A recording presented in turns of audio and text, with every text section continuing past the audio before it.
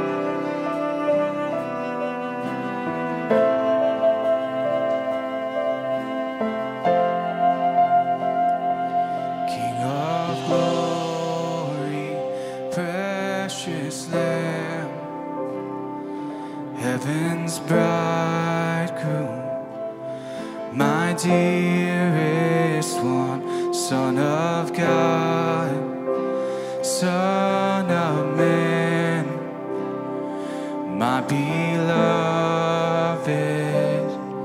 friend. My heart is longing for my love. My heart is longing for my love. Come, Lord Jesus, come. The Spirit and the bride say, come. The root of Jesse, eternal Son, come, Lord Jesus, come.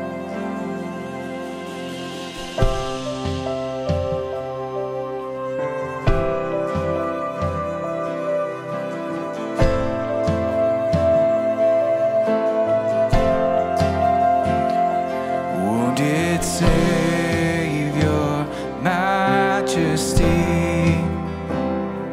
gentle Shepherd, my Prince of Peace, risen wonder, Lord of light, resurrected Christ. My heart is longing for my love. My heart is longing for my love, singing, come, Lord Jesus, come. The Spirit and the bride say, come. Oh, the root of Jesse, eternal Son, come, Lord Jesus, come. We cry out, come, Lord Jesus, come. The Spirit and the bride say, come. Oh, the root of Jesse, eternal Son, come, Lord Jesus, come.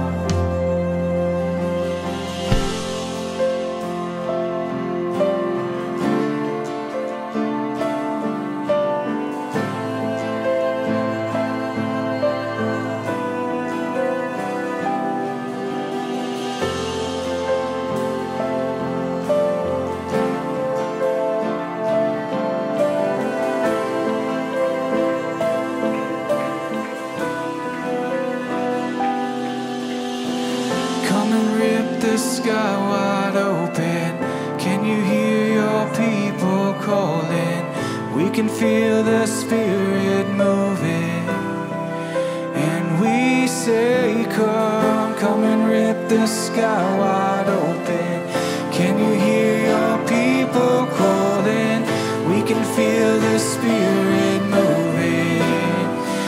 And we say, come. And we say, come.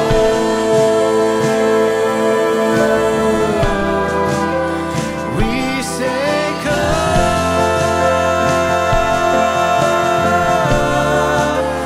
We say, come.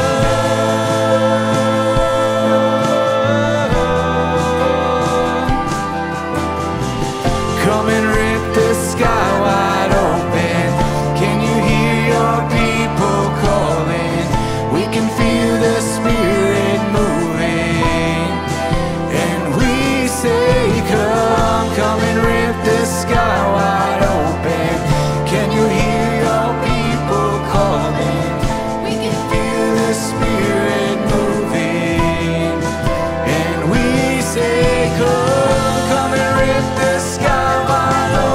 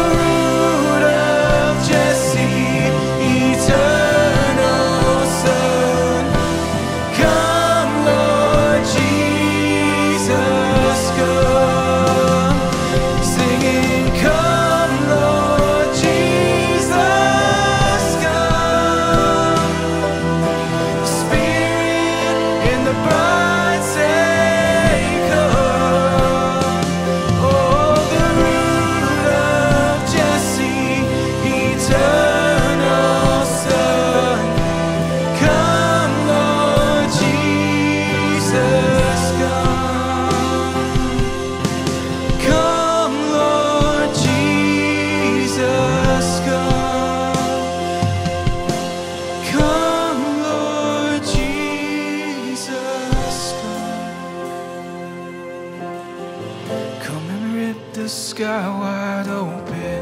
Can you hear your people calling? We can feel your spirit moving. And we say, come, come and rip the sky wide open. Can you hear your people calling? We can feel his spirit moving. And we say, come.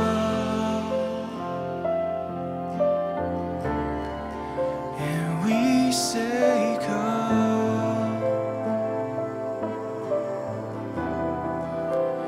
we say come, we say come.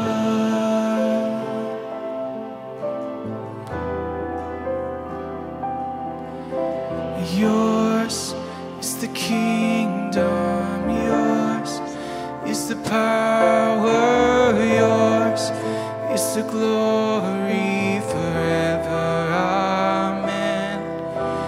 Yours is the kingdom, yours is the power, yours is the glory forever. Amen. Yours is the kingdom, yours is the power, yours is the glory forever. Amen. Yours is the kingdom, yours is the power, yours is the glory forever. Amen. Yours is the kingdom, yours is the power, yours is the glory forever. Amen. Yours is the kingdom, yours is the power, yours is the glory forever. Yours is the kingdom, yours is the power, yours is the glory forever. Amen. Yours is the kingdom, yours is the power, yours is the glory forever. Amen. Come and rip the sky wide open. Can you hear your people calling?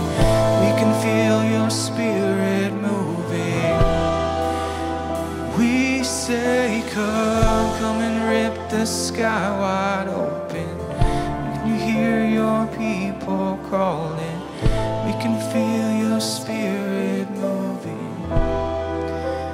We say, come. And we say, come.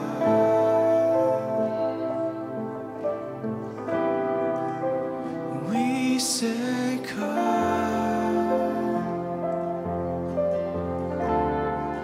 And we say, come.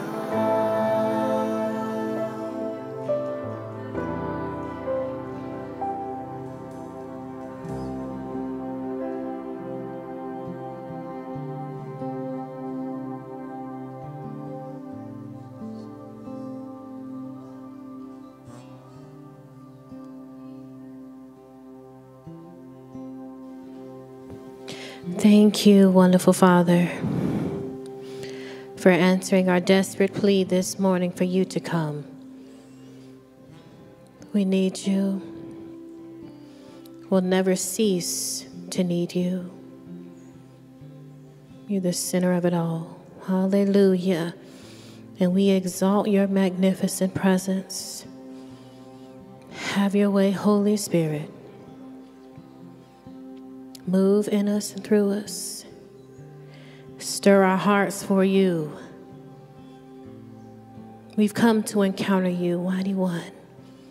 Have your way in our hearts.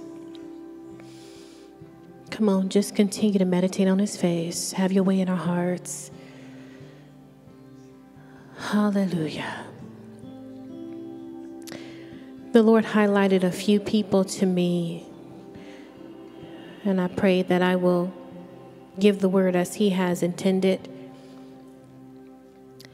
Jacob, the Lord says He has not changed His mind about you, and that you are a gatekeeper for your family. And I believe that you are aware of the call. Sometimes the call. Jacob Cortez. Cortez? You're aware of the call, but the call is frightening at times. But He's just saying, I will walk you through it. He's embracing you through it. And although sometimes that road may get a little lonely, He's just encouraging you that your obedience is better than any sacrifice that you could ever give up. So can I just hug you? I'm not going to knock you down this time. Just come. Great purpose for you. Be encouraged. And then is Summer Calhoun here? So I heard the Lord say it's summertime. It's summertime. And He began to show me the seeds that you have poured into all of your family. And sometimes you feel like, where is the return? When will the season finally come so that I can enjoy the fullness of what I have labored for, what I have planted? And God says, now is the time. And I also saw your family embracing you, whereas you are the mother hen that's always hovering. You're always covering. I saw you in the center, and I saw your husband tightly embracing you, and then I saw your 3 children over you. And they are the reward. They are the reward. So the labor that you have so diligently sown, the reward is them. And then from there, it will continue to spread. Your evangelistic call is heightening. Thank you, Lord. You've put your family first as your first love and as your first mission. And so now God is entrusting with you through the Pregnancy Health Center more missions, more people who are coming into the house through you. And He is going to give you the words to say, because you are ministering to a very unique group of people that can relate to your love and your warmth and your acceptance and the truth that you will share. So I just thank you, wonderful God, for the evangelistic call on Summer's life. Thank you, God. Thank you for the fruit of her labor. And children, will you go just embrace your mom for me? Just the 3 of you, go hug her tightly. She's invested in you all. Now you just love on her. Is Brad here? Okay, tell him when I get home, I'll tell him to give you a bear hug. That's what I saw in the vision. Thank you, Lord. Thank you, Lord. Thank you, God. And then Patrick and Lauren, where are you? Okay. So over your head is a sweet baby, as the Lord gave me a few weeks ago, but something related to fear is in the way. So you all have got to release the fear, the trepidation of being parents of a child that you birthed. I know you're a parent to an adoptive child, but you feel like this is different territory. And I see in the spirit where this baby is just like circling and waiting, but you all have to remove the fear. And so this baby can come forth and do the purpose that this baby is called to do. So Lord, I thank you right now. Matter of fact, Lauren, just come quickly. Let me just touch your head. Thank you, Lord. I just thank you, God, that all the fear, it leaves right now. All the reservations, they leave right now. God says you are able, you are adequate. You can do this. Your body, it was made for this. You can carry a child. You can nurture a child. You can birth a child. No part of the process is unattainable. No part of it should frighten you. Take my hand, says the Lord, and I will walk you through it, and it will be joyous. Father, I thank you for an eventless pregnancy. I thank you that it will not come with complications. In the name of Jesus, anoint her womb right now. Thank you, Lord. Thank you for this seed. Thank you for this seed. I thank you they will govern this child in the ways of righteousness and holiness for your name's sake. Thank you for this inheritance. In Jesus' name, amen. Amen. God bless you, my dear. Thank you, Jesus. Thank you, wonderful Jesus. And the very last person was Casey. Am I pronouncing your name right? Okay, then why are you looking like I'm not saying it right? You can stay right there. I just see the Lord with this gigantic eraser. And he's erasing the labels that people have put on you. Even from a child, I see you at your desk and your head is low and people are constantly saying this and that and you have believed it. You have embraced it as truth, but he is coming and he's saying no more. I give you identity in me and I want you to embrace that. You are valuable, you are worthy, you are worth it, you are capable. Yes, you are. You can do anything that God has called you to do. Thank you, Jesus. Some of them were malicious, some were not. But in any case, it left you damaged. But he's here to repair the damage today. So I thank you, God. I thank you, God, for Casey's embracing of who she is in you. I thank you that she is fearfully and wonderfully made, and she knows it without a shadow of a doubt. It is unshakable truth to her. And I command every lying spirit over her now. Go in the name of Jesus. Leave right now in the name of Jesus. Be free. Be free. Be free. Be free. In the name of Jesus. In the name of Jesus. Holy Spirit, touch her. Holy Spirit, encompass her. Holy Spirit, overwhelm her. Free, free, free, free. In the name of Jesus. Nobody touch her. The Holy Spirit is touching her. Hallelujah. He's going to those deep depths and he's repairing the wounds. And all the time you lost because of it, you will redeem the time. Thank you, Lord. Oh, God, you're so good. I love you. Bless your name. Now the word for this house. Let me move quickly. If you have not been coming to Midnight Cry, please plan to come. God meets us in a special way. We just meet once a month from midnight to 3. Come and give him that sacrifice. And so I kept hearing the word resuscitation. Resuscitation. I want to resuscitate my people. And so then he took me to Luke 10, verse 30, and a few verses down.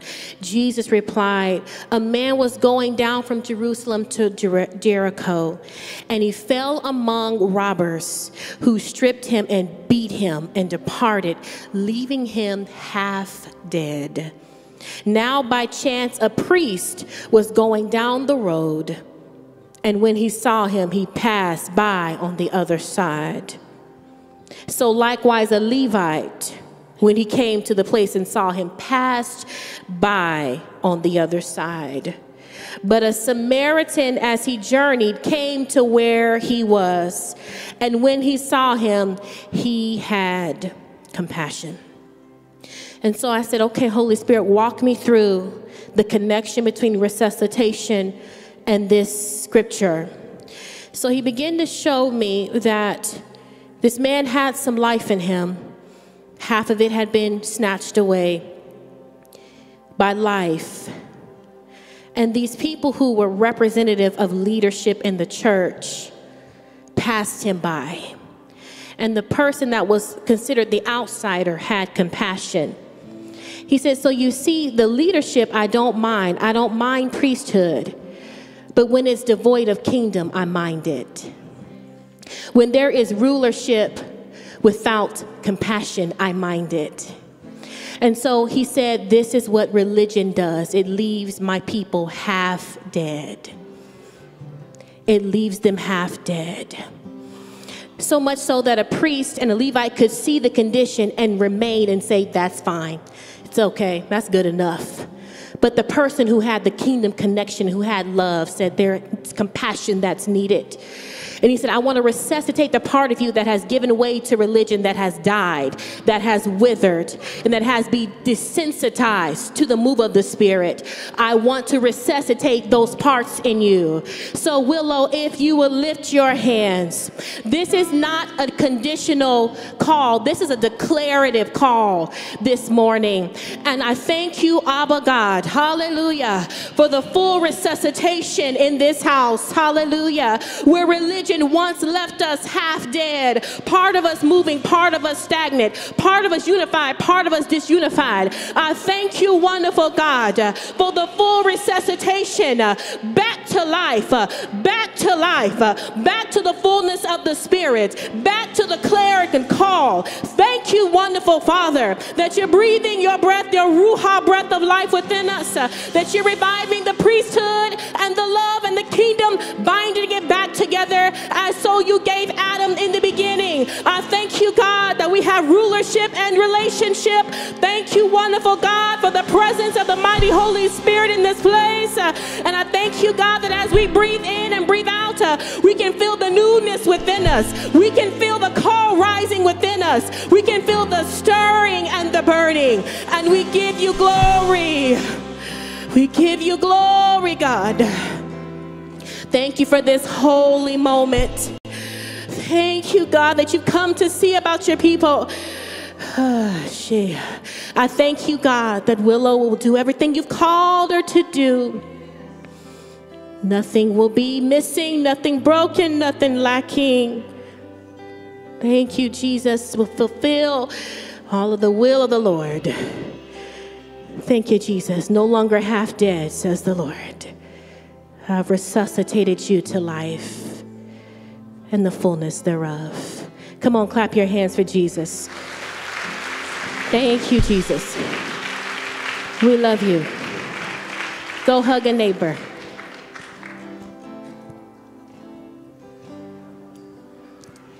Well, that was another awesome worship service again. You guys did such a great job. Kathleen is part of the worship team. And I'm a little biased, but I think they did great. The Spirit of God is always moving this place. Jesus is here, guys. Yes. Jesus is in this place. Yes. I think there were some technical difficulties earlier that maybe we didn't have an opportunity to show earlier. But so let's start at just the top. Just a recap. You know, we're talking about Palm Sunday, Yes. the significance of Palm Sunday. And it's really about ushering in our Savior, Jesus. And it's That's from right. Zechariah 9. It's a prophecy that was fulfilled. Jesus rode in on the donkey and had a colt with him, and that's to fulfill prophecy. But it is I think, an illustration of just the humbleness that Christ came in. He came in meek and in a different way than what the Jewish people expected him to come in. But he did come in with power and just the preparation for our salvation. And so that's really important to understand. But, you know, Jesus rode in on a donkey, but the next time he comes in, he's coming in on a white horse. So I love the sweet symbolism. The donkey basically is a symbolism for humbleness, which our Lord was so humble. And then also the palm leaves were symbolic for goodness and victory. And also surrendering. Yes, but he had victory over the grave, and that is just a beautiful thing. Yes, yes. And like I said, the time for Jesus, guys, is right now. I mean, times are changing. Right. Many of us believe that we are in the end times, so there's no time to wait. If you haven't given Jesus an opportunity, I encourage you to do that now. The Spirit of God moves in this place. The Spirit of God is in this place, but he's also with you. The Word of God says that God is always with you, and he's never going to forsake you. The time for Jesus is now. He's calling you right now. If you give him an opportunity, you're going to see some incredible things happen in your life. I know that we speak from experience. We see it in the church, but we see it all around. And I'm expecting more and more things to happen. Yes. The power of God is in his name, as I prayed earlier. Right. I've seen it, I've experienced it, and that's what the Word of God says. God's Word never comes back void. God's Word is always powerful and always comes to pass. That's right. Well, God is just always good. This is just a beautiful Palm Sunday. I did want to go over a couple of announcements with you. Just so you know, youth camp will be coming up in a few short months, and we're actually doing a fundraiser for them. We have a giving wall that if you want to give to that, you can text to 81010, and I believe it's Willow Youth, WY. Yeah, it's online. But you can go ahead and just text to that and let them know where you would like to give that. And also that we do have prayer from 6:30 to 8:30, Monday through Friday. We just did the midnight cry. It was very powerful. We were able to be there at that, and the presence of God was just beautiful.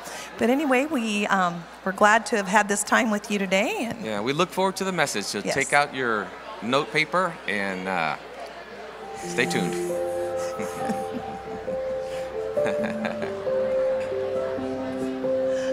He's just like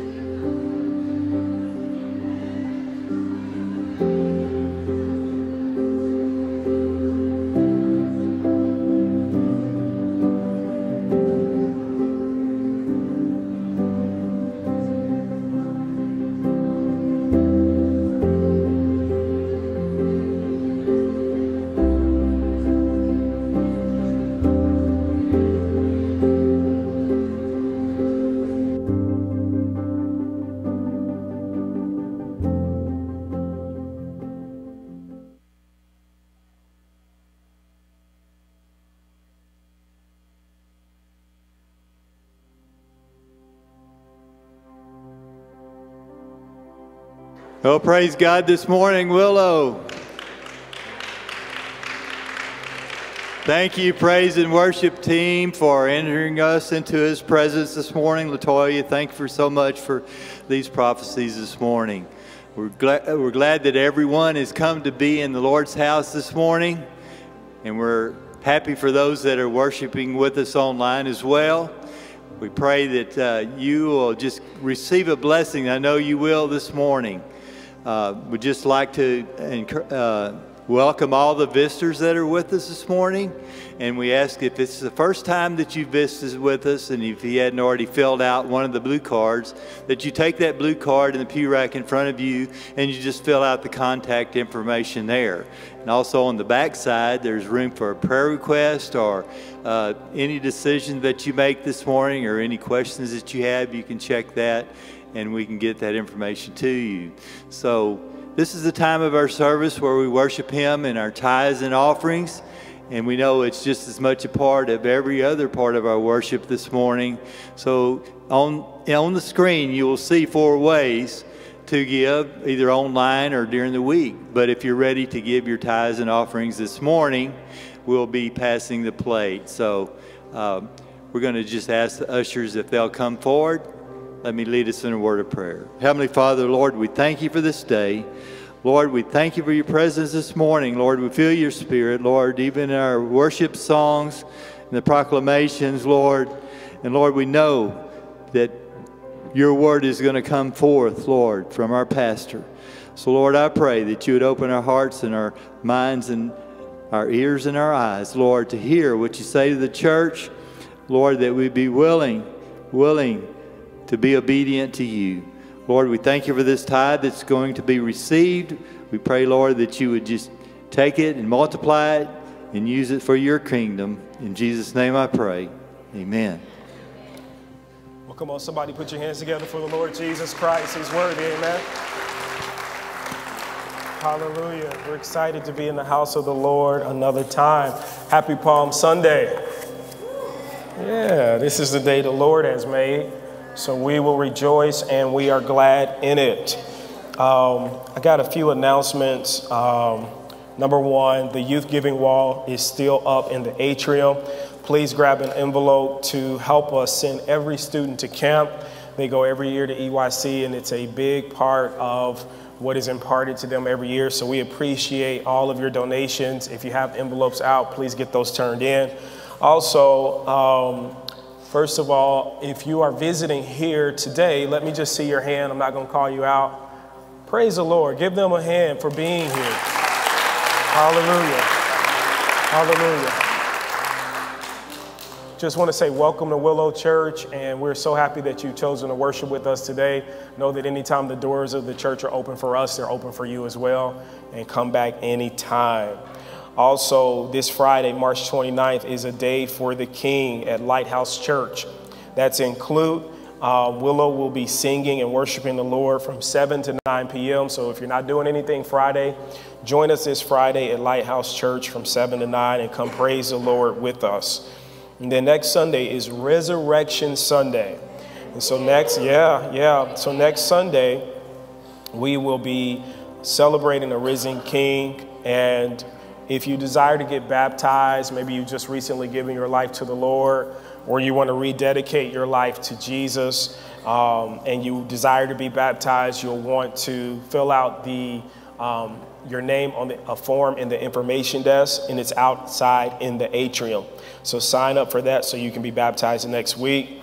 And then also, we will be at the Pregnancy Help Center on April 30th from 6 to 8 p.m. doing outreach. So if you want to get connected more and serve and do outreach, the Pregnancy Help Center is an amazing mission work that we're connected to. And so for just one day, for 2 hours, we will be doing outreach on April 30th. If you desire to do that, sign up outside at the information desk in the atrium. Amen. All right, if you got your Bible, turn with me to Zechariah chapter 9. I'm going to begin reading at verse 9. And we're going to skip around today, so put a pin right there. And then head over to Matthew chapter 21, verse 9. And then also mark Matthew chapter 23, verses 37. So we're going to hop around a little bit. Zechariah 9 and 9, Matthew 21 and 9, and then Matthew 23 and 37. And then also don't forget, immediately following this service, we will have a potluck pitch in. And so we want you to stay with us, eat with us, and fellowship with us immediately following this service. It's going to be good. Y'all ready to eat? I'm going to preach quick today.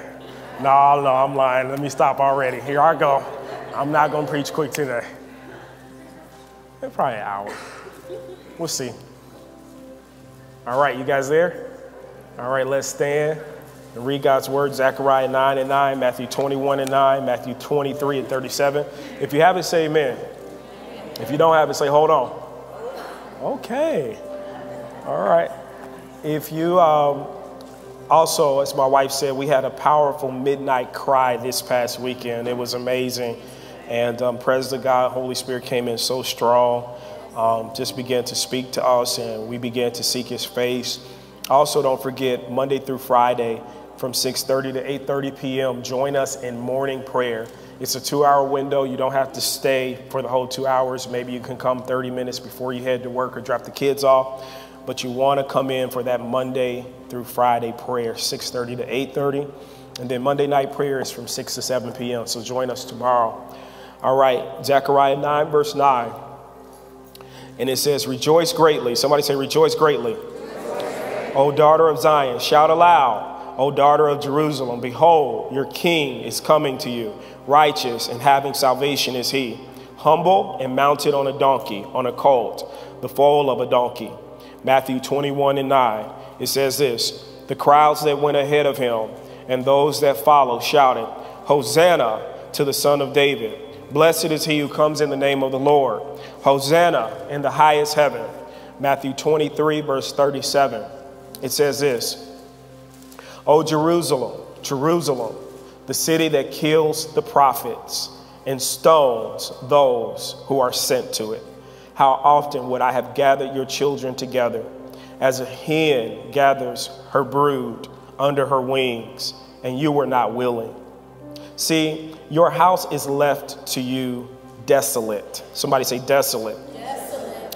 For I tell you, you will not see me again until you say, blessed is he who comes in the name of the Lord. Spirit of the living God, do what only you can do, not by might and not by power, but by your Spirit. Father, we thank you for your word.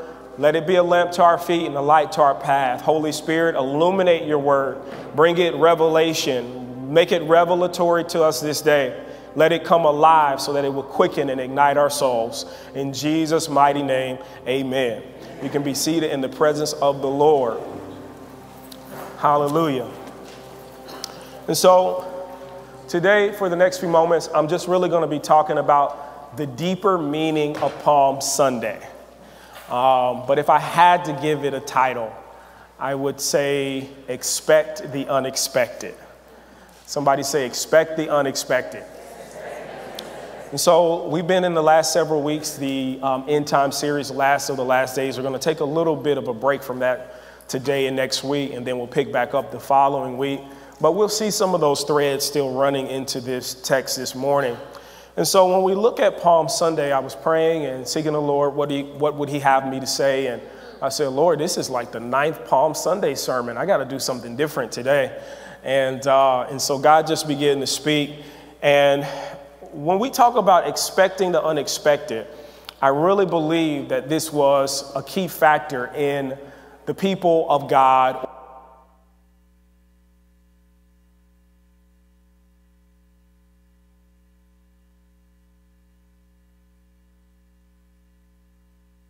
Praise the Lord. Come on, somebody. That devil is a liar. He's not going to win. All right. And so when we look at expecting the unexpected, I really believe that this is what really played a part in the people of God not being able to receive Jesus when he came. When we look at the definition of unexpected, it describes something that takes us by surprise. When you say, I had an unexpected knock at the front door, or you say, I got an unexpected check in the mail. Come on. We like those types of unexpecteds, but we don't always like unexpected things because when it's unexpected, you don't anticipate something happening. And how many of you know we like to have control? Yeah, y'all quiet, but y'all do. Oh, let every lying demon be exposed in Jesus' name. And so we like to have control. And so when it comes to things that catch us off guard or catch us by surprise, that is what we view as unexpected. You have no clue that it's coming. And it is unannounced, it's unpredicted, it's out of the blue, it is unanticipated, it's unforeseen.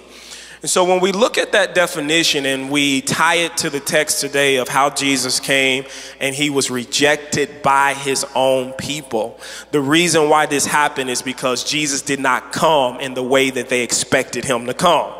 I think this is a warning to us today, and we really need to take heed to it, not only as a church, but individually, that just because you are saved or just because you love God, if you are not in alignment and don't have an open heart to receive what God is doing in the moment, you will miss your time of visitation.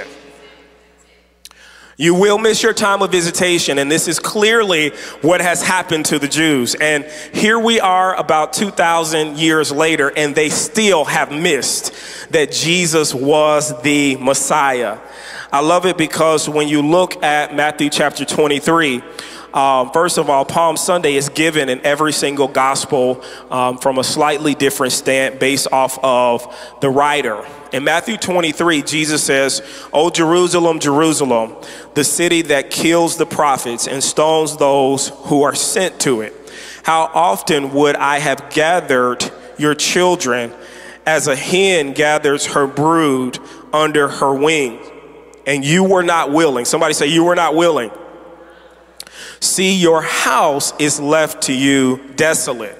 For I tell you, you will not see me again until you say, blessed is he who comes in the name of the Lord. And so this was prophesied as Jesus went through the city and they waved the palm branches before him and he was riding on the donkey.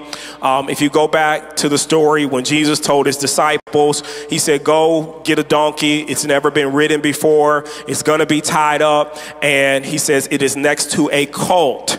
He says, untie it and bring them to me. He says, and if anyone asks what you are doing, say the Lord has need of it. I think that is so funny because they are stealing this donkey. They are hijacking this donkey. I tell you, Jesus would be asking them to do some crazy stuff, Cornell. And he said, listen, take it, because if it's tied up, that means it belongs to somebody. Jesus? So he said, listen, untie the donkey. I don't care who it belongs to. And if somebody say, what you doing? You just say, the Lord needs it. And so they took it. They hijacked the donkey, and it was the colt. I love this because my whole life I've preached Palm Sunday sermons, Pastor Shirley, probably this is the 9th time. And I never saw that when Jesus came riding into Jerusalem, there was a donkey and a colt. There were two beasts. You just see the pictures with him riding on one animal. There is a donkey and it is accompanied by the child. It is accompanied by the colt. And so they take the donkey, they bring it to Jesus. Jesus rides into town and the people are praising him and they are worshiping him and they are shouting, Hosanna, Hosanna. Somebody shout, Hosanna. To do this, it literally means save now, or it means salvation has come. So many times in Jesus' ministry, he would heal people and he would keep his identity under wraps because it wasn't time for a convergence yet. So he didn't want people to know who he was. But in this moment, he is riding into town on a donkey. Now, number one, we talked about it last week. When Jesus comes back the second time, he's not riding on a donkey. He's going to be mounted on a white stallion.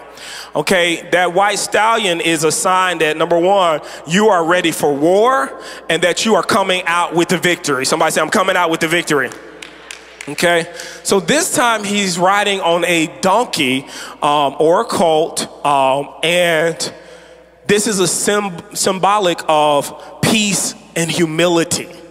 So this is symbolic of peace and humility. So the reason when we talk about expecting the unexpected, this is already a problem.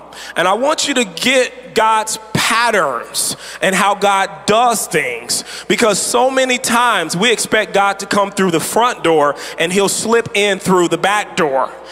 And you've got to be able to identify and have recognition and discernment that even though this has come in a way I was never expecting, this is nonetheless still him. Okay? And so the people are expecting him to be a conquering king. They're expecting him to come on a white horse. They're expecting him to save them. And this is what the people were saying. They were expecting him to come as a deliverer. They were expecting him to overthrow Roman oppression and to turn over a political system. And when you look at what he came to do, he came to seek and save that which was lost, but he was referring to their spirit and to their eternal well-being. So the people misunderstood him. Somebody say they misunderstood him. And we don't come down on them for misunderstanding him. When you look at why they thought that Jesus was going to come as this powerful king who was going to overturn and interrupt systems and overthrow a Roman government, this was not a stretch. It wasn't far-fetched. It was actually something that the scriptures, in essence, validated. It was just a wrong perception and a misinterpretation. When you have the wrong perception, how you see things, then you come out with the wrong perspective. When you have the wrong perspective, then that literally sets the tone for your expectations. If your perception is wrong, your expectations will be wrong. Ooh, this is good. I'm helping married couples. I'm helping married couples because it's the way you hear things, it's the way you see things, it's the way you feel about things. It is often, and I hope I don't get ahead of myself, it is often not how people perceive you. It is more how you perceive that they perceive you. It's good teaching already. So you got to understand, it doesn't matter what people say or think about you. Those are only projections from their own soul. When there's brokenness, when there's pain, when there are trauma wounds, then you're literally viewing life through those lenses, and you will begin to see and assess every situation from that angle. It's good. So when you look at the people, let's look at some of these scriptures, because number one, Isaiah chapter 9, verses 6 to 7, and it describes a child who will be born, and he'll be a wonderful counselor. He'll be a mighty God. This child is referred to a mighty God. Okay, everlasting Father, Prince of Peace. Watch this. And the government will rest on his shoulders, which means he's running it. He's in control. So the people are reading this and it's like, okay, he's about to overthrow this Roman government. It's in the Bible. Okay. Then Micah 5, 2 through 5, it says this. It predicts, it's a prophecy, the birth of a ruler in Bethlehem. He's a ruler in Bethlehem. Okay. He'll be great to the ends of the earth, and he'll bring peace. These were prophetic words and scriptures that the religious leaders of the day studied, and they knew back and forth. And they're looking at this saying, listen, this guy who has come, the Savior, the Messiah, he's going to be a ruler. He's going to rule in Bethlehem, and he's going to be great to the ends of the earth, and he will bring peace with them. Okay? Psalms 2, 7 through 9, it speaks of God's anointed, the Messiah, who will rule over the nations and shatter them with a rod of iron. And so when you look at those types of words and those types of prophecies, that shaped and molded their perspective to where now they are set to receive, when the Messiah comes, he will look like this. Okay? But then they didn't pay attention to scriptures like Isaiah 53, 3 through 4, which talked about a suffering servant who would be rejected and despised, bearing the sins of others. They didn't look at Zechariah 9 and 9, which foretells a meek and humble king who will come riding in on a donkey. Didn't talk about Daniel chapter 9, verses 25 through 26, when it talked about the coming of the Messiah, an anointed one. And the Pharisees overlooked how it said that the Messiah would be cut off, having nothing. But they were expecting this victorious, powerful ruler. You've got to be careful with perceptions and perspectives, because it doesn't matter that you are saved. It doesn't matter that you love God. It doesn't matter if you believe in Jesus. Number one, the keys to actually walking in step with the Holy Spirit is having an open heart and an open mind to what the Spirit is doing. Okay? Now, when we look at the text, Palm Sunday, Jesus riding in on the donkey, Jesus is approaching Jerusalem. And when you look at Matthew chapter 23, he's weeping and he says, "Oh, Jerusalem, Jerusalem." It says in the account of Luke 19 that he approached and saw the city and he wept over it. And that word wept comes from the same word used in John 11 and 33 when Mary and Martha wept over Lazarus. And so in other words, he was crying out in anguish. He was crying out in anguish. Why? Because Israel were the chosen people of God, that he had decided he was going to come through these people. And the time of visitation has come, and they have rejected the work of God and what Jesus is actually doing. He says, like a hen that broods over her young with her wings, he desired to gather the children of God, but they were not willing. He says, and as a result, your house will be left desolate. For I tell you, you will not see me again until you say, blessed is he who comes in the name of the Lord. So oftentimes Palm Sunday is overshadowed by Resurrection Sunday, but I believe that if we get the meaning of what God is doing in the text, it will set the table for his resurrection. Okay? Now, when we look at what Jesus did in his ministry, the people, as they were coming, and Jesus was riding on that donkey, they were waving their palm branches. They're waving their palm branches, and they're laying them at his feet. And there's almost this bowing as he's coming. And they're acknowledging him as Savior. They're acknowledging him as Messiah. Now, when you look at this practice of waving this palm branch, it actually takes its biblical roots in the Old Testament under the law. They had different types of offerings and sacrifices that they would give to God. One of those sacrifices was called a wave offering. Somebody say a wave offering. Wave offering was when they would sacrifice the peace offering. They would basically set it up with the oils and the spices. They would sprinkle the blood and do it exactly as God had commanded. But then they would take a portion of it and then they would hold it up to God, and then they would wave that sacrifice. And that was called a wave offering. And when you wave that sacrifice, number one, it's a sign of surrenderance, that they're surrendering their sins and their old ways, and now they're being opened up to a new life and restoration with God. Because the offering, the sacrifices, they made penitence on behalf of the people, but it was only a temporary fix. So they had to do it year after year until Jesus would come on the scene, and ultimately he would cleanse and redeem us from sin forever.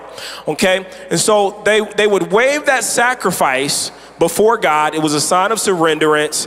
It was homage to God. It was worship to God. And it was just a way that they praised God. You see now in the text with the palms, they're doing the same thing. So it is not sacrifices, but they're getting the palm branches, which represent victory. Somebody say victory. They're getting the palm branches and they're waving them before Jesus. So it's also an acknowledgement that he is God, that he is Messiah. Okay, so then they wave them and then they lay them at his feet. And then when you look at us today, that's really where our practice comes from in modern day version. We lift up our hands and we wave them before God. And it's a sign of surrenderance, praise, and worship to God. Okay, so Jesus comes in and they worship him. They understand the significance of the event. Listen to me. They understand the significance of the event, but they misunderstand the mission and the mandate. They understand because it's like, okay, Jesus is coming. This is the moment. He's about to free us. He's about to deliver us. He's about to save us. But from what? They have missed it. And so when you break down Jesus' schedule, number one, on Sunday, they brought him in. He rode on the donkey. They were shouting Hosanna. That's in Matthew chapter 21. And then later on that day, Jesus visits the temple, which is also in Matthew 21. Jesus visits the temple, and as he's visiting the temple, he literally goes in, and the people are mishandling the people of God, and they're cheating them out of money. With the sacrifice system, with the turtle doves, they are basically getting over on them, and they're charging a higher rate, and they're really prohibiting people from coming in and worshiping God. Okay? But it is through manipulation, it is through deception, it is through cheating and dishonesty, right? And so when Jesus sees this, Jesus comes in, and Jesus, watch what he does. He flips over the tables. I love that Jesus. Could y'all imagine if I got anger and I just took this and threw it? Y'all would just be like, we clearing out, Derrick gone. We don't like him no more. We don't like him no more. Yeah, that's what Jesus did. But y'all say y'all love him. It's the same Jesus, okay? Because of what they were doing in the house of God, he flips over the tables, and then it gets worse. He grabs a whip. Now listen, let's talk about this. What church? Now listen, y'all know they didn't have guns back then. They didn't have guns back then. What church you know that just got whips and guns laying down on the ground? I mean, out of nowhere, he grabs his whip and he whips the people out of the temple. Listen, I'm just left to conclude that, listen, Jesus was packing. I'm telling y'all. Had to be. Like, that was real convenient that out of nowhere, he just has a whip laying around. Come on, Jesus. Jesus grabs the whip. He whips the money changers out of the temple. And watch what he says. He says, my Father's house was meant to be a house of prayer for all nations. Somebody say all nations. But you made it a den of thieves. He got upset. He got angry. Listen, it is not a sin to get angry. Oh, y'all are quiet on that one. And half of y'all that's quiet be the ones getting angry. It is not a sin to get angry. The Bible says, be ye angry and sin not. Jesus in this moment was angry, but he was angry for the right reasons. He was angry for the right amount of time. And when it was over with, he knew how to let it go. See, the issue with us is you get angry for the wrong reasons. You hold on to it and you don't never let it go. Good teaching. It's it. That's the Bible. And so what Jesus is doing is actually called righteous indignation. Sin should make you angry. You should hate what God hates. The Bible says in Romans 12:9, let love be without dissimulation, abhor. Abhor. Somebody say abhor. That means hate. Abhor that which is evil. Cleave to that which is good. And so Jesus drives out the money changers and he says, listen, you are abusing and you are misusing the purpose of what the house of God was intended for. And let me just throw this out here too. That's not selling books. That's not selling books. That is not selling a product. That's okay. It is the misuse and the abuse of that becomes the issue. It is cheating the people of God that becomes the problem. That is what this text is about. Okay? So he drives them out. This is on Sunday. And he says, listen, you're abusing God's house.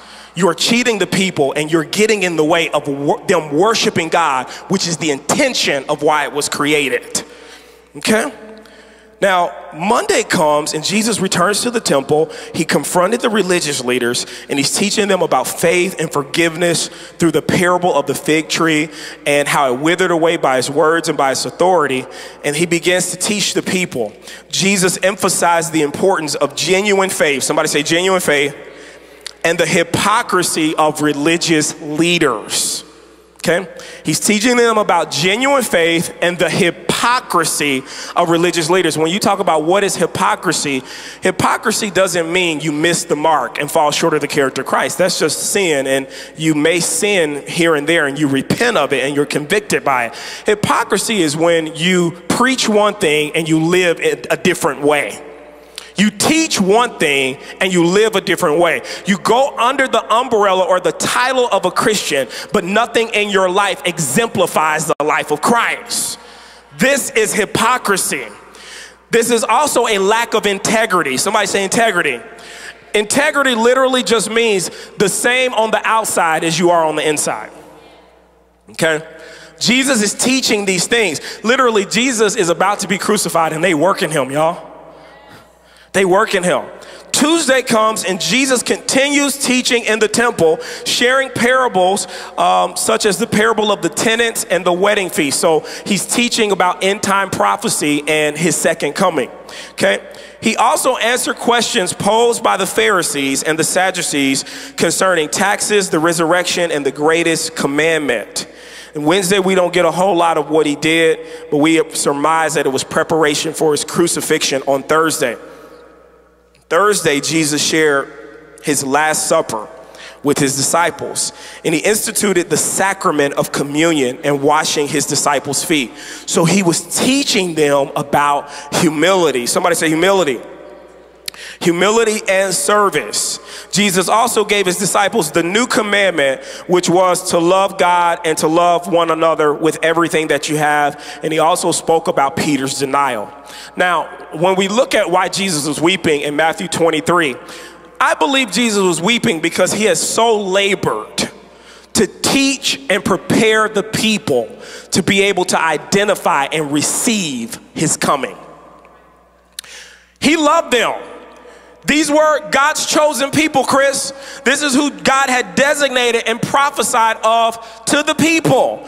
And Jesus came. There are no tricks or gimmicks.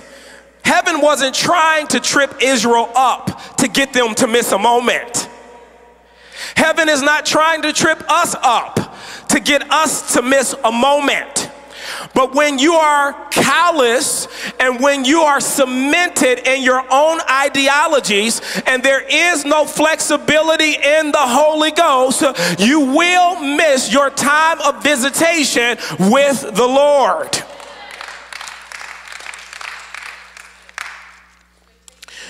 When you look at what Jesus came to do from the very beginning, one of his first sermons was in Matthew chapter 5, and it was called the Beatitudes. Somebody say the Beatitudes. It comes from a Latin word, beatus, beatus, and it means happy or blessed, okay? Now, when you talk about the Beatitudes, it's your attitude, your conduct, and your disposition. Really, I believe they're called the Beatitudes because it's the way that your attitude ought to be. Really, that's it. Beatitudes are the way that your attitude ought to be. Jesus is really setting the tone and setting the table, and he's giving them really their golden nuggets in the spirit, because every single beatitude has a reward or a blessing that is attached to it. And really, if they would have followed Jesus' instructions and obeyed and heeded his voice, watch this, they would not have missed him. Watch it. We're gonna go through them. If you obey the Beatitudes, you take them to heart, and this becomes your temperament, your attitude, your behavior, your conduct, you cannot miss what God wants to do in your life. When you are missing a move of God, or when you're missing when God is visiting you, trying to get you into something, number one, is gonna always be good. But if you miss it, I'm going to tell you, and this is a hard word, it's a heart issue. It's a heart issue. Let's talk about why. Matthew 5:3, it says this, blessed are the poor in spirit. Somebody say poor in spirit. For theirs is the kingdom of heaven. Poor in spirit is when you realize apart from Christ, you're spiritually bankrupt. Except for the finished work of Christ on Calvary, except for justification by faith through grace in God, we have nothing. We have no justification. We have no righteousness. We are still in a sinful state, separated from God. But because the Lord is compassionate, that's the only reason why we have anything spiritually. So what is that really connected to? Poor in spirit is humility. Somebody say humility. So he says, blessed are the poor in spirit, for theirs is the kingdom of heaven. He's teaching the people how to stay low. He's teaching them to get away from pride, get away from haughtiness, get away from arrogance, get away from a proud look, get away from thinking that you are more than what you are, get away from being exalted in yourself. And he's teaching them how to be completely reliant and dependent on God, where you empty yourself out and you say, God, I need you. God, I need you for my next breath. God, I need you to preach this sermon. God, I need you to be a good husband. God, I need you to be a good father. God, it's in you that I live, move, and have my being, like a deer that pants by the water. My soul yearns for you. This is what he's teaching the people. He says, listen, you got to get in that type of posture. He's trying to position them to see what God is doing. Okay? He says, blessed are the poor in spirit. Somebody say poor in spirit. For theirs is the kingdom of heaven. Then he says in verse 4, blessed are they who mourn, for they shall be comforted. Okay, so mourning this is not speaking of like when you lose a family member and you're just constantly in mourning. Again, this is talking about brokenness. It is talking about contrition. It is talking about lowliness. This should be your disposition, where your heart should be tender towards the Lord. When was the last time in prayer you were brought to tears? And I'm not talking about because people was lying on you. I'm not talking about because you just lost a family member and you were pouring your heart out to God. Anybody can cry like that. I'm talking about when there was nothing wrong other than the fact that you love Jesus.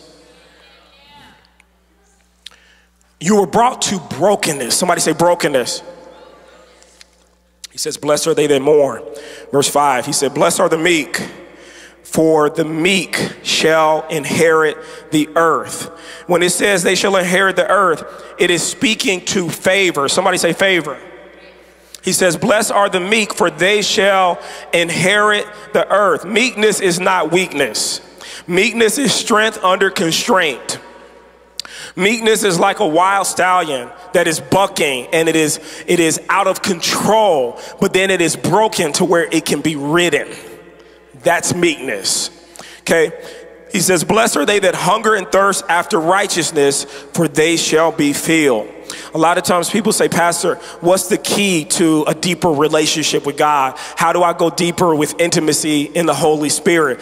It's just spiritual hunger. That's it. Bible says if you hunger and thirst after righteousness, he promises that he will fill you. Somebody say he'll fill you. And somebody said, well, I just don't feel like praying. I don't feel like reading. I don't feel, how do you get hungry? Because I'm not hungry. If you're not spiritually hungry, it's just like in the natural. If you're not hungry in the natural, it can only mean one of two things. If you're not hungry, it means you're sick. So you got to get to the root of that. If you're not hungry in the natural and you have no appetite, that means you're sick. Or it means that you're filled with other things. It's only one of two.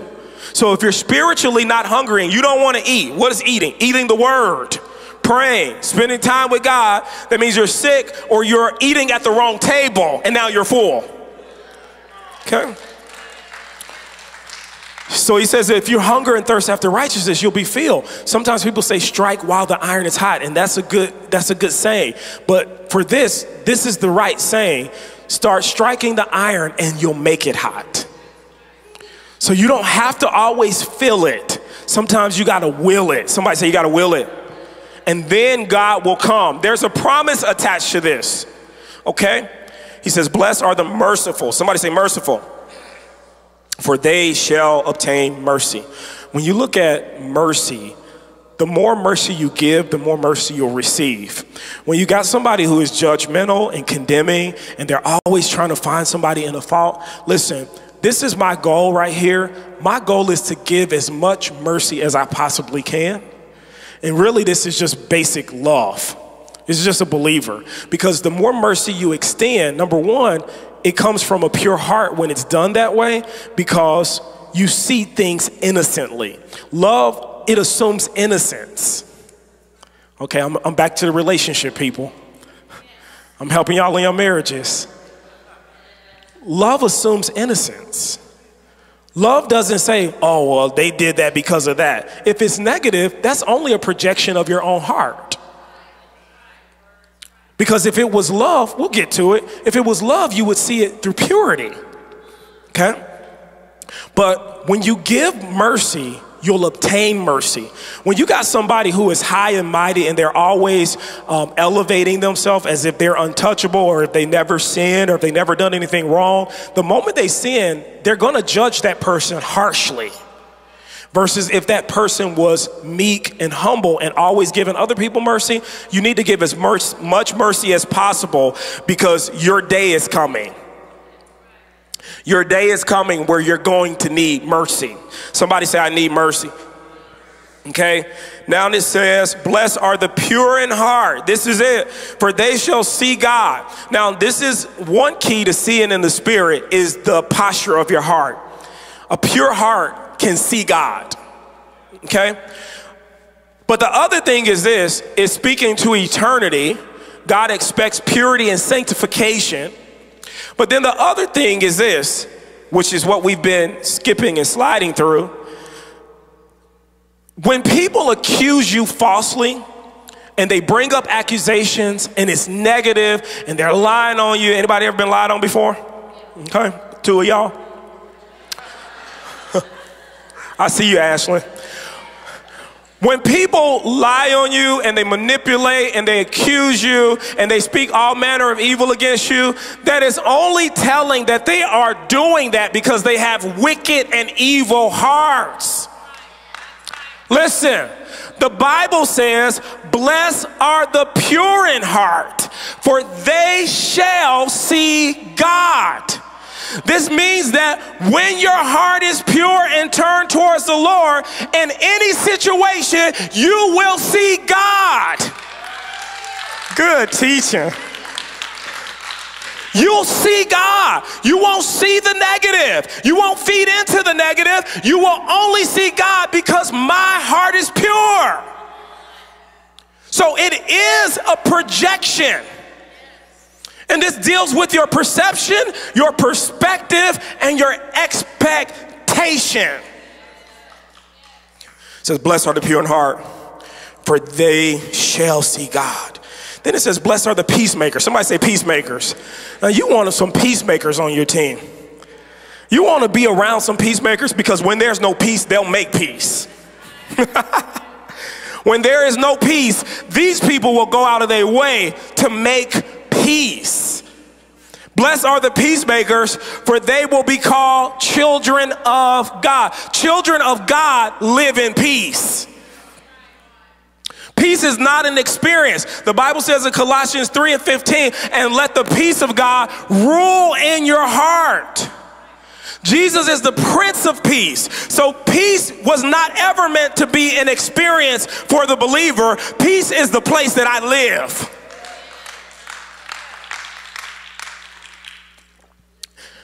So I live in peace and I make peace. Somebody say, I make peace. I'm a peacemaker. That's a sign that you are a child of God. Okay? Then it says, blessed are those who are persecuted because of righteousness, for theirs is the kingdom of heaven. And then it says this, blessed are you when people insult you, when people persecute you falsely, when they say all manner of evil against you because of me. Rejoice and be glad, because your reward is great in heaven. Now we got to get this. It says blessed. Somebody say blessed. Now we all want to be blessed, but we don't want to be blessed like this. Verse 11 and 12. Y'all don't want them kind of blessings.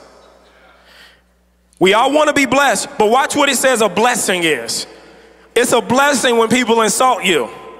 It's a blessing when people persecute you. And when they falsely accuse you, and when men say all manner of evil against you falsely, he says, you're blessed. Somebody say, I'm blessed. Why are you blessed? Because you are not worthy to be named in Christ's sufferings. Bible says when the apostles were getting persecuted, and when I say persecuted, I'm not talking about they lied on them. We can't take nobody lying on us, y'all.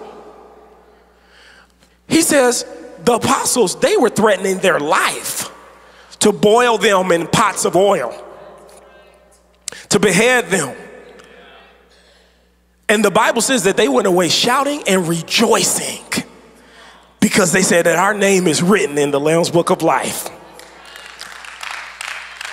Perspective, perception, expectation.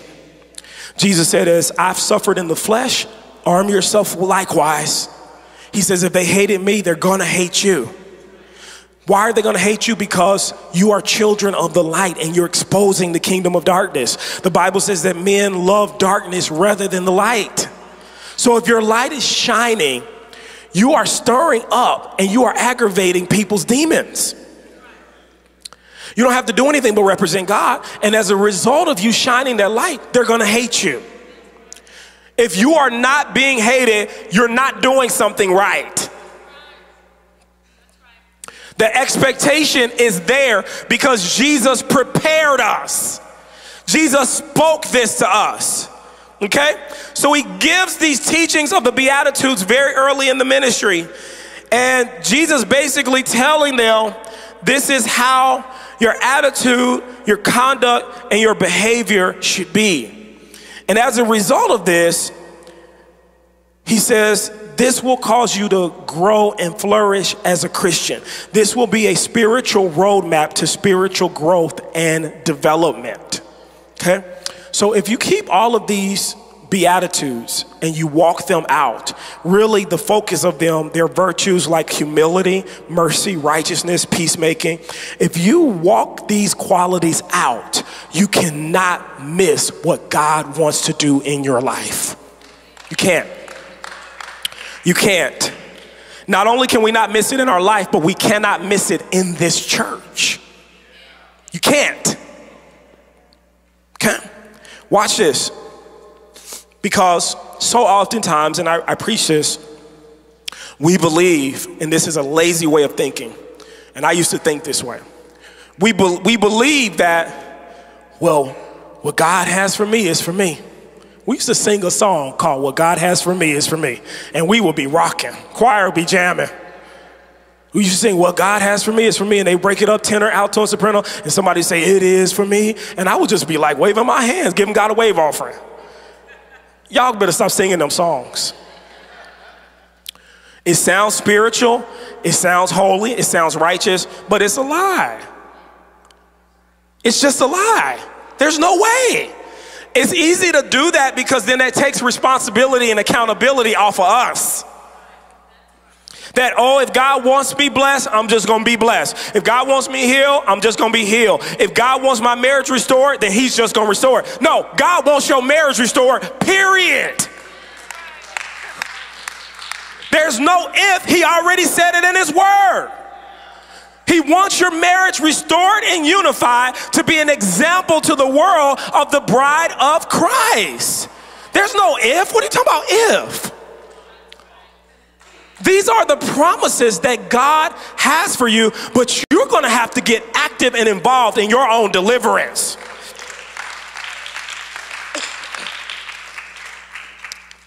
What are you saying, Pastor? This is what I'm saying. There are many things that God has for us that we're just going to miss. Some of it because of ignorance. Some of it because we're blind and we cannot see.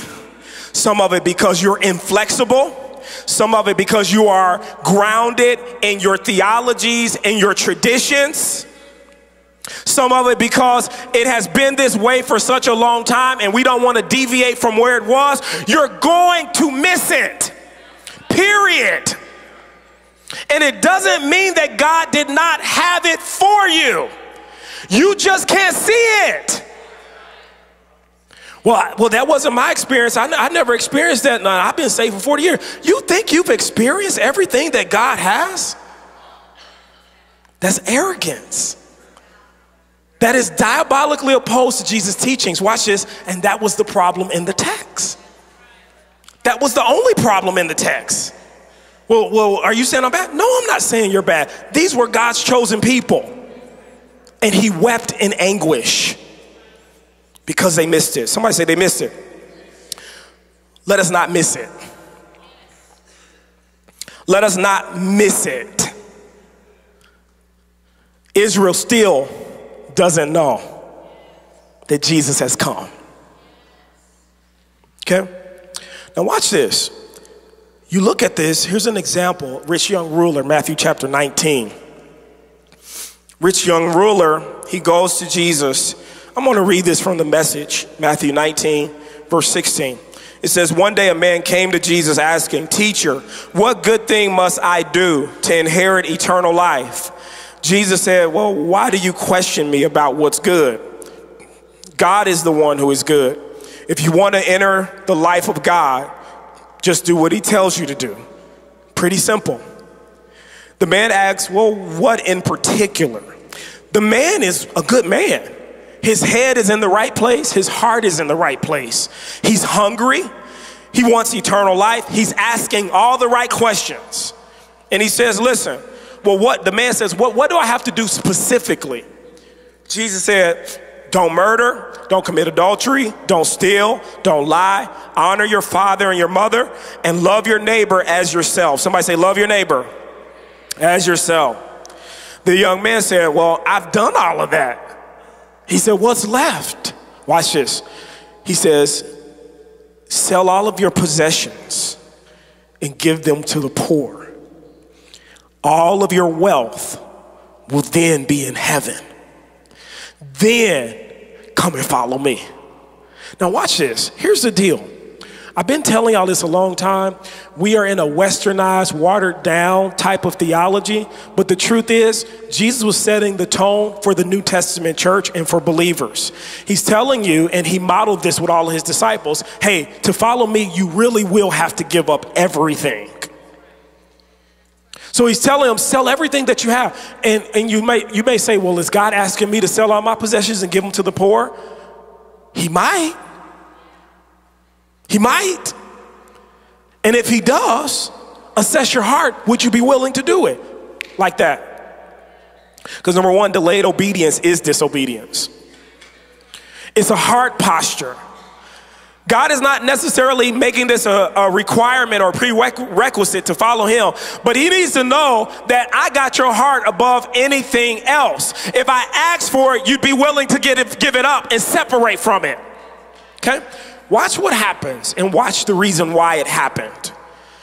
He said, sell all your possessions to the poor and then come and follow me. Watch this. Here it is. Here's the key. That was the last thing that young man expected to hear. Somebody say, change your expectation. That was the last thing. It caught him off guard. It took him by surprise. It was unexpected. Watch this. It was the last thing he expected to hear. And so sorrowfully, he walked away. He was holding, watch this, he was holding on tight to a lot of things, and he couldn't bear to let them go. He's face to face with God. He's face to face with Jesus. And this is his defining moment. This is the moment that will change his entire life. But he missed it.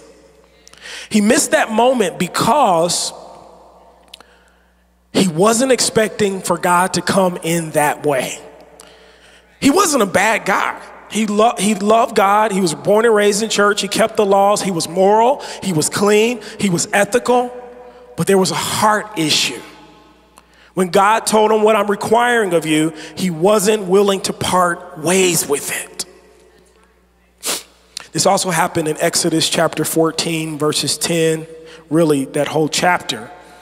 And God had promised the children of Israel multiple times, I'm going to bring you into a land of promise. It's a land that flows with milk and honey. You won't have any needs for anything. I'll be your God. You'll be my people. Joshua and Caleb gathered up 12 spies. Watch this. And they go to the promised land for 40 days. Somebody say 40 days. They go for 40 days to spy out the land, to collect data. They want to know what they're up against. But God had already told them, you'll overtake them, and that's your land. God had already given them a promise. I'm going to bring you into a land that flows with milk and honey. This was the promise to the people of God. Watch this. Once they saw the challenges with the land, then they got discouraged and they got in fear. Why? Because they were not expecting those roadblocks or those challenges to be there. Who cares what challenges are there if God said, this is your land, this is your land, and that's where he's taking you. This is God's land. God's just saying, trust me. Somebody say, trust him. I don't have to know what he's doing. It doesn't have to look like what I thought it should look like. It doesn't have to meet my terms and on my conditions. If God said this is mine, I believe you, I trust you, God, and I'm walking in step with your spirit. Woo! Okay, so what ends up happening, the 12 spies come back, they deliver the message to Israel. This is so good. I get excited. I wish I could just park here and just lay here in this text. They get so excited.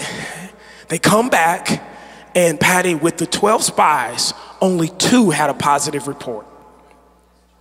Joshua and Caleb, they said, listen, they started speaking. They was talking ghetto. They said, we be able. Somebody say, we be able. That's in King James, y'all. They said, we be able to overtake them. It got good to them. They said, we be able. Somebody say, we be able. Somebody say, I can do it. They said, we be able to overtake them. But the other 10 came back with a negative report. And basically it was like, yo, we can't do it. There are giants in the land. It's not what we thought it was going to be. We look like grasshoppers in comparison to the giants over there. Okay? Now, Israel had a tendency to get like this, where they would begin to murmur and complain, where they wouldn't believe God. These are people who God said, they're my people, but God said these are hard-headed, stiff-necked people. God was like joning on them.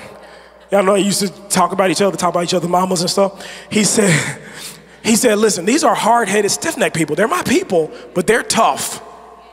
They have some issues. He said, listen, when you look at these people, every time God would deliver them or bring them out, they would go right back into complaining and fear and doubt and unbelief. At the most extreme exploits and manifestations of the Holy Spirit. I'm talking about a whole sea splitting and walking across.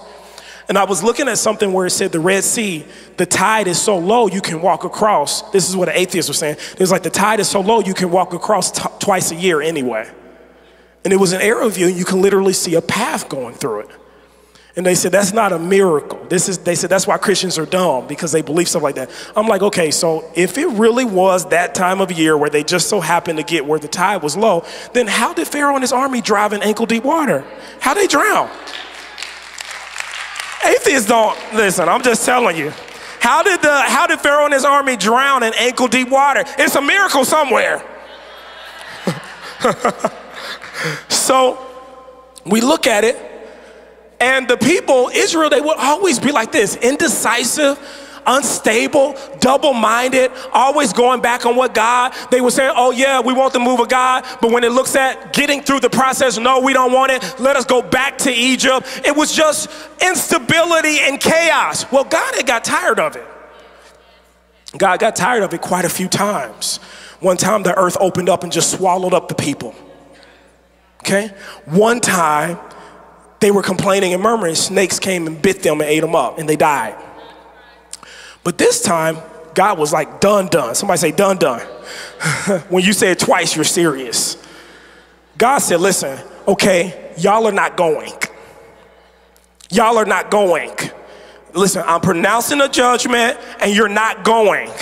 Because every time you complain, you murmur, you allow fear to overtake you, you speak against your leadership, y'all are not going. Y'all will not go. Like I guarantee you, you are not going into the promised land. Okay? Now, he says this because of the complaining. For 40 days, Shirley, for 40 days, they collected data. And for those 40 days, they murmured and complained against the report of the Lord. Okay? And God said, okay, here it is. I'm about to drop it. Here it is. He says, for every day that you complain, you're going to be held back 1 year. That's deep. He says, for every day you murmured, you complained, you got in fear, you spoke negativity, you spoke against the word of God, you spoke against what God is doing. For every day you complain, you'll be held back in the wilderness for a year, which meant that they were wandering around the wilderness aimlessly for 40 years. For 40 years, what was only a few days' journey, they got held back for 40 years. Now, I want to say this, and this is good news. If that is true, I believe that the opposite of that is true. I believe for every day that you speak the promises of God and that you agree with the word of God, I believe it can cause you to live in 1 year of blessings. I believe that. I believe if you agree with God, you speak what heaven is speaking, you get up and you open up your Bible and you just walk out the promises of God. You have an assurity and a faith and you know that this is what God says. I believe you can live in a year of blessing for every day you speak positive. Okay? And so you see the children of Israel, they missed the promised land, and I don't have time because I got to wrap it up, but there are multiple times where God promises them that this is their land, yet they did not see it. Now, God didn't lie. It still ended up being Israel's land. Just that generation didn't get to see it. You see what I'm saying? God had it for them. God promised it to them, but he ain't just gonna do it. You gotta cooperate with heaven. You gotta get in alignment with what God is doing.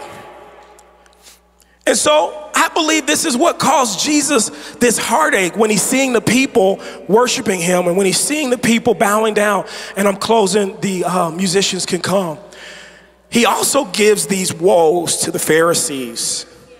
And these woes are found in Matthew 23. They're just 2 chapters after they shouted Hosanna. So this would still be the week of his crucifixion. This is still the week of his crucifixion. And the Pharisees were the religious leaders. They knew the law, they knew the word, but they were hypocrites. Somebody say hypocrites. Matthew 13, 23 and 13. He says, but woe to you, scribes and Pharisees, hypocrites, because you shut off the kingdom of heaven from people. For you do not enter in yourselves, nor do you allow those who are entering in to go in. So he's saying, listen, you're the religious leaders, but you're blocking people from getting to me. Verse 14, he says, woe to you, scribes and Pharisees, hypocrites, because you devour widows' houses, and for pretense you make long prayers. Therefore you will receive greater condemnation. So he's saying, listen, you're doing it for pretense. You're doing it to be seen. You're doing it religiously. He says in verse 15, he says, woe unto you. Somebody say, woe unto you. He says, you religious scholars and Pharisees, frauds, you go halfway around the world to make a new convert. But once you get him in, you make him into a replica of yourselves. He says it's twice as much a son of hell as you are. Jesus was going in. These were the religious leaders who knew the word, who knew the law. But he said it's all religion, it's all traditions, it's all pretenses. It's devoid of a relationship with me. He says, and then you make new believers and then you just sit here and make them like you. He says, and they're twice as worse as what you are. Jesus' teachings. He says, woe to you, scribes and Pharisees, hypocrites. He says, you hopeless religion scholars, frauds. You make meticulous account books. Watch this. Tithing on every nickel and dime you get. But on the meat of God's law, what is meat? The substance. What's important?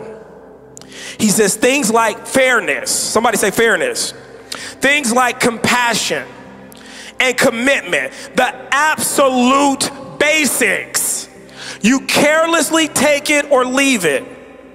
Careful bookkeeping is commendable. So he's saying, listen, it's not wrong to tithe. It's not wrong to do these things. They're important. He says, but the basics are required. He says, do you have any idea how silly you look? Writing a life story that's wrong from start to finish. Jesus was on one. Nitpicking over commas and semicolons.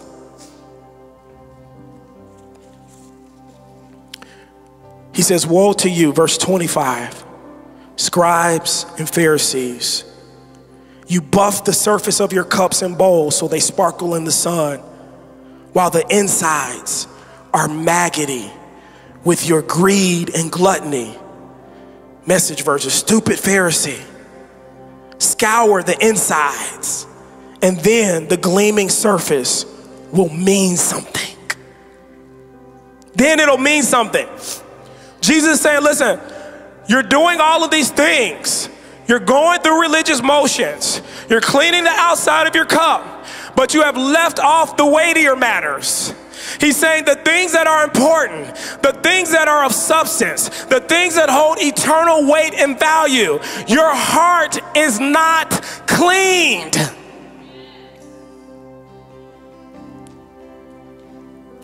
Verse 27, he says, woe to you, scribes and Pharisees, hypocrites, for you are like whitewashed tombs, which on the outside appear beautiful, but on the inside they're full of dead men's bones. Woe to you, scribes and Pharisees, hypocrites, for you build tombs of the prophets. He says you build granite tombs for your prophets and marble monuments for your saints. and you say that if you had lived in the days of your ancestors, here's the arrogance, no blood would have been on your hands. You protest too much. You're cut from the same cloth as those murderers, and daily you add to the death count. Wow. He's saying, listen, your heart posture is wrong. He's saying, you're doing the things on the outside and you're going through the religious motions. He says, but I'm not as concerned about the outside as I'm concerned about the inside.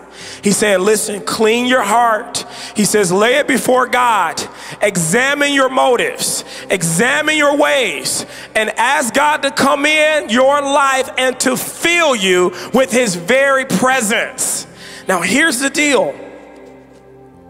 This is what brought Jesus great sorrow. This is what brought Jesus great pain. And I don't just think this brought Jesus sorrow and great pain 2,000 years ago. I think it still brings Jesus great sorrow and pain when he sees this amongst his church.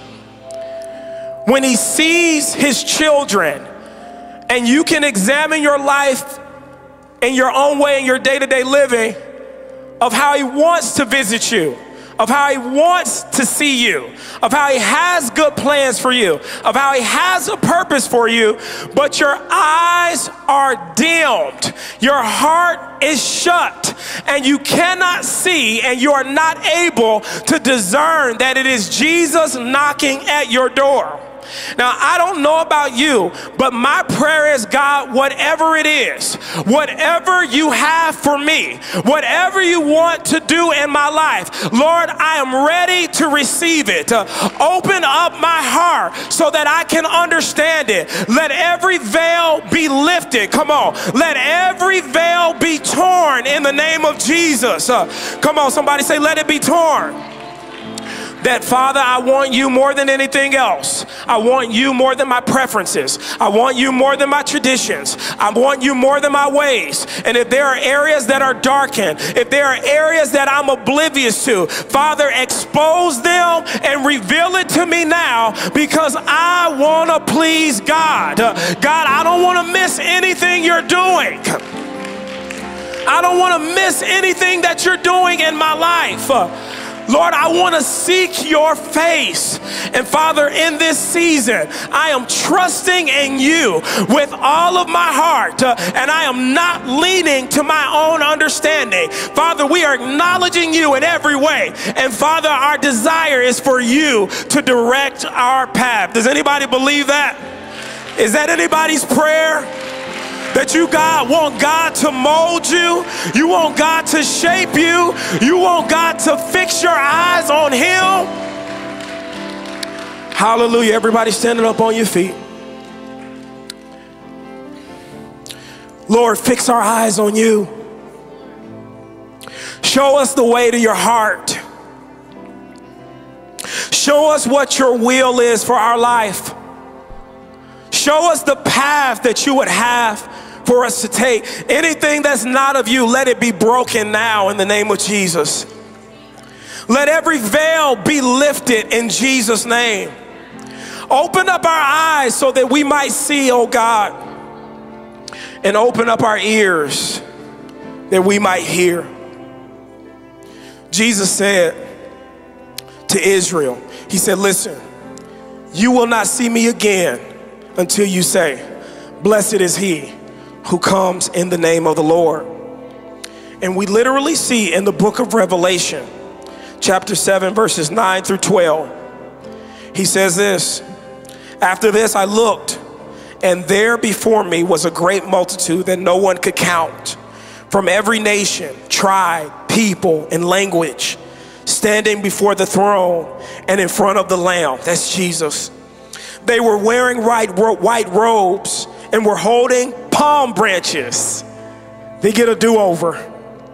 They were wearing white robes and they were holding palm branches, the sign of victory. And they cried out in a loud voice, salvation belongs to our God who sits on the throne and to the Lamb. Hosanna. Somebody say Hosanna. All the angels were standing around the throne and around the elders and the 4 living creatures. They fell down on their faces before the throne and worshiped God, saying, Amen. Praise and glory and wisdom and thanks and honor and power and strength be to our God forever and ever. Amen. Somebody shout amen. Somebody give God some praise.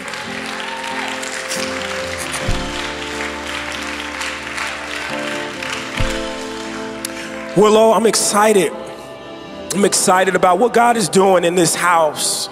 I'm excited what God is doing in this church. I'm excited what God is doing in this place, in your life. But I'm telling you, it's a word of warning and caution. You got to open up your eyes and see. You got to open up your eyes and see. And you've got to let go of what you've been holding on tightly. It's for every person in this house. If you don't, the pattern is you miss it. And there is desolation. And that is a warning. You miss it, there will be desolation as a result. Open up your heart, open up your understanding. And God, whatever you want to do in my life and in this house, we are open to your presence. We are open to your spirit, and we're open to you having your way, however that is. God, we just want you. That has to be the heart posture. And if you do it that way, watch God come in and watch his presence rest in this house like we've never seen before. Every head bowed, every eye closed. Just want to talk to a group of people right now. You're in this place and you're saying, God, I acknowledge you as Savior. I don't want to miss the moment. I don't want to celebrate the event and confuse the messenger. Jesus, I understand who you are. And I want to receive you as my Lord and Savior. Come into my life. Today, I'm asking you to save me. I believe that you are the Son of God and that God has raised you from the dead. Jesus, I can't do this thing without you anymore. I want you to come into my heart. If that's you and you're in here, just let me see your hand. Nobody's looking but me. Nobody's going to judge you. We're just going to celebrate you. I see that hand. God bless you. Hallelujah. You're saying, I want to give my heart to Jesus. I've never given my heart to Jesus. I don't want to just come to church, leave the same way, but I want to invite Jesus into my life. If you're in here and you're saying, I want to be saved, let me see your hand. Don't be ashamed. Thank you, Lord. There's another group of people. Maybe you're saved. Maybe you've given your heart to Jesus, but you want to rededicate your life to him. I've gotten away from the things of God, and I want to recovenant. I want to recommit. If you're in here and you want to rededicate your heart to Jesus, let me see your hand. I see your hand, brother. I see your hand, sister. God bless you.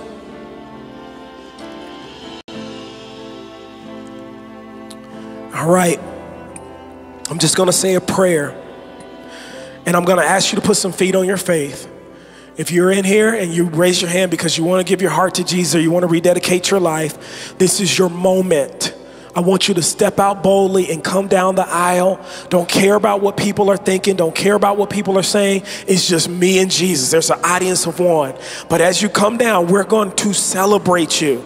And so I'm going to say a prayer. And if you need prayer for anything else, breakthrough, healing, deliverance, agreement, I want you to come down as well. Father, in Jesus' name, I thank you. Thank you for your presence. Thank you for your anointing. Thank you for your power. Father, we thank you for your word. We thank you for speaking to this house. And Father, I pray right now for every hand that went up that you would give them the faith, the boldness, and the courage to step out into the aisle, and that they would put feet on their faith. We rebuke fear now, oh God, and we release faith in this house. In Jesus' name, amen. If that was you, come down now. They're coming. Let's just celebrate them. Let's celebrate them. They're coming, they're coming, they're coming, they're coming. Come on, the angels in heaven rejoice over one. Bless you. Woo, it's beautiful. It's beautiful. Never gets old, never gets tired. If your hand went up or if your hand didn't go up and you desire to come, you can come now, even as we're dismissing. Again, join us immediately following service. We're going to have a fellowship meal. And so I just want to pray and dismiss. And we're just believing, God, that this is going to be a great week, one of the greatest weeks of your life. Father, in Jesus' name, we thank you. We love you. We adore you. We thank you for your presence. Somebody celebrate Jesus one more time. Thank you for your presence. Thank you for your anointing. And I pray, God, that you will bless the food that we're about to partake of. Let it provide nourishment for our bodies. Remove all offense, if there be any, in Jesus' name. As we leave this place, but not your presence, bring us back at your appointed time. We'll be careful to give you all the praise, all the glory, and all the honor. In Jesus' mighty name, amen. God bless you. Expect the unexpected. That was such another awesome word from Derrick. The Holy Spirit has really blessed him with the message today. I think that, you know, you look at the Jewish people. They prayed for years to give him the Messiah. Right. And they even called him Messiah. They said, Hosanna, Hosanna, Savior. They praised the Lord. But when they didn't like the way he came, they rejected him. And so, not understanding that the blessing had come, the prayers had been answered, not in the way that they expected. And Jesus ended up being the Savior for everyone. And so I think a lot of times in our life, whenever we pray, we don't like the way that God answers our prayer. But we have to understand that God is all-knowing, He's all-powerful, and we know He's doing it for our good. And so we just have to be patient, understand that whatever happens, we always, first of all, praise the Lord, praise Jesus, praise His name, and that God is going to do what He says He's going to do. So regardless of the situation, we know that God's word will come to pass. He will hear our prayer. He will give you healing. He will give you peace. He always does. He always will. Yes, He does. Yeah. And so also, you know, one of the things we didn't mention earlier was prayer. Right. In the morning, we pray every morning, starting at 6:30 to 8:30 in the morning, and that's a very edifying time for us when we come and we bless the house, we bless one another. But if you can't make it in the morning, pray your home, bless your home, give thanks to the Lord. When you get up, do what the Word says: seek first the kingdom of God. Seek God's face, and everything else will be given unto you. So remember that. Right. And any other... Well, we do have Monday night from 6 to 7 p.m. also for prayer, which is very nice. And then, of course, on Wednesday, we will also be doing Bible study. And there's intercessory prayer from 6:30 to 8 o'clock also with Landra Olson. Right. So. And like I said, it's a very powerful time. Yes. It's a time to just refresh our spirit. I know that when I come, the Holy Spirit just continuously refreshes me. Yes. And He reminds me that He's always with me. And he acknowledges all the things that He's been doing in my life, the things that I've been praying for the church, for our country, for people all over the world. It's amazing to see our prayers come to pass, on how God answers them in ways that sometimes we don't expect, exactly what Derrick said. Yes. But ultimately, it's all about our heart. It's about having a pure heart so we can see God. And when we see God, we try to follow what He does and be like Him, to be like Jesus. So thank you once again for joining us today. We pray blessings over everyone. I speak the name of Jesus over everyone, for every situation in your life. In Jesus' name. Amen. Amen.